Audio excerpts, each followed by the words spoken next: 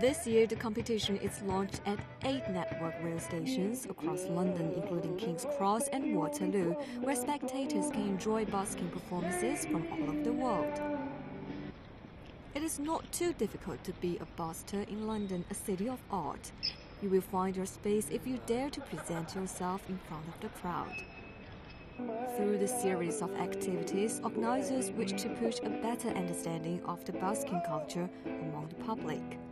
We used to be London Buskers, and we've spread across the country and found different places because actually people are not that open to the arts in London, and there's a negativity. So the reason I got involved in this is because I want to promote street performers around all London. Now, I don't want it to be monetised or licensed. I honestly believe playing music should be a free art form that should be able to do anywhere in the world, anywhere, just go and do it, and that's why I'm here personally.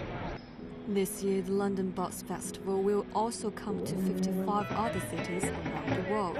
And July the 23rd this year will be the world's first International Day of Street Performances, when buskers around the world will offer their best performances to celebrate the day.